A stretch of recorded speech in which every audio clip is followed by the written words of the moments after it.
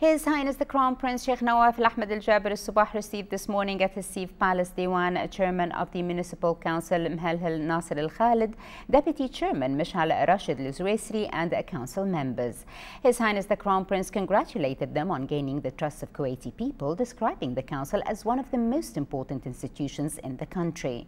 His Highness the Crown Prince then stressed the importance of law enforcement without any discrimination, encouraging them to work as one team to best serve the country under the wise leadership of His Highness the Emir, Sheikh Al-Ahmad Al-Sabah. The meeting was attended by the Under-Secretary of His Highness the Crown Prince Diwan for Media Affairs, Sheikh Al-Ahmad Al-Sabah, and Secretary General of the Municipal Council, Yusuf Ali as Saoubi.